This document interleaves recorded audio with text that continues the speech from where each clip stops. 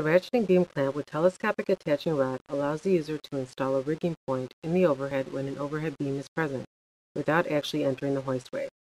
By attaching the beam clamp to the telescopic rod, the user can position the beam clamp on the bottom of the beam, then release the spring from the safety of the landing, thereby installing the clamp to a beam while never leaving the landing. The beam is rated at 2 ton and is most often used to support fall protection lifelines or the false car system.